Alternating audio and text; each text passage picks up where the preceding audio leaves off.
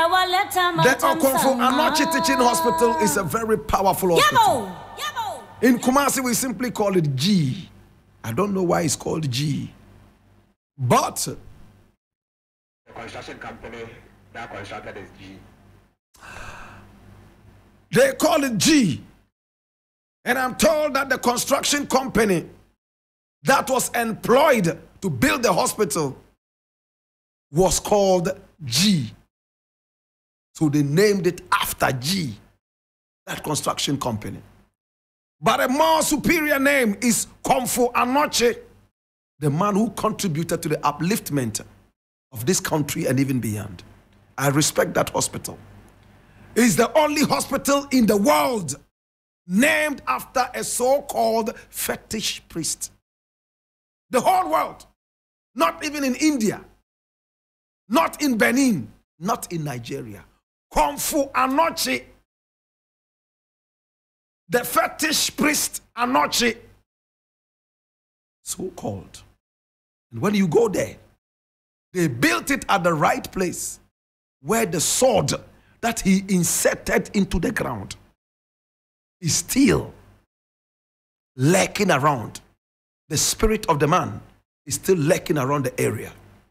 My brother, my sister, I don't want to go into the history of that great man.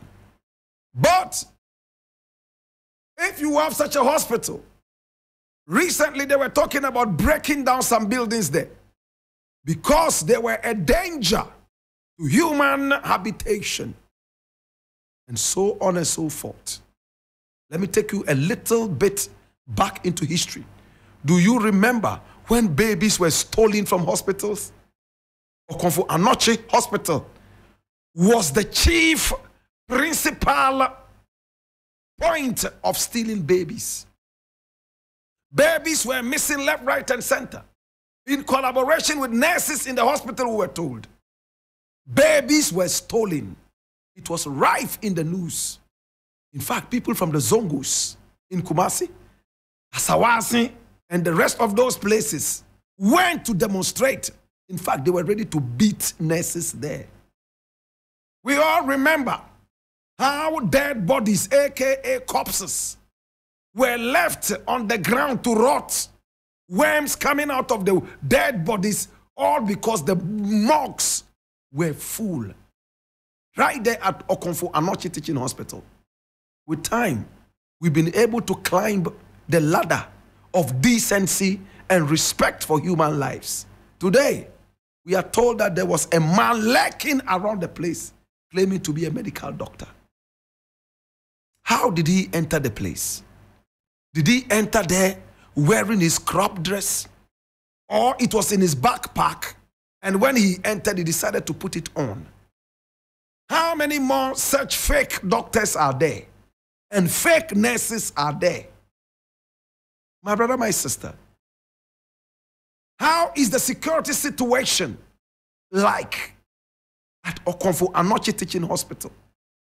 My brother, my sister, we were in this country when one guy, in fact, working with SNIT, came with fake degrees. And he was there and took so much money, my brother, my sister, driving this country into an almost disreputable situation. Today, my brother, my sister, we also can look at some other such things happening in other hospitals. Can we beef out our security, especially in our hospitals? Imagine this guy has access to a man who has so much, the death of who will give him so much.